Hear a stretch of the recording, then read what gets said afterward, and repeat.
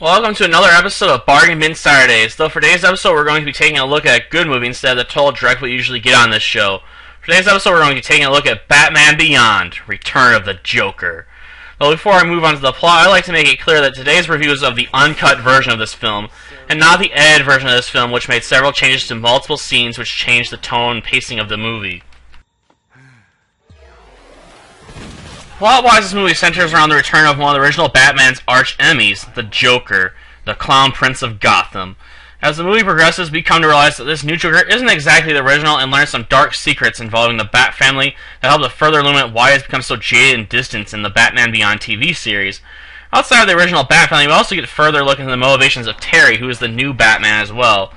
Overall, the tone of this movie is dark. It manages to maintain a rather fast pace that keeps the center of attention on the various characters and their relationships to each other. It helps to elevate the movie from a simple action piece to a story about various characters and their development, both in the past, present, and future.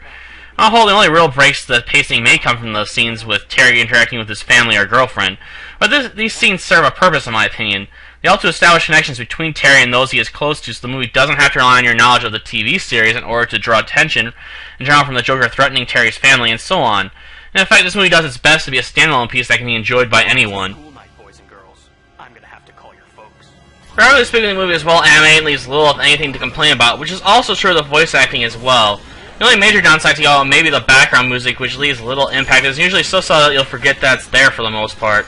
I'm not sure if this lack of presence was intentional, the result of my attention being focused on the visuals and dialogue, or a failure on the part of the movie.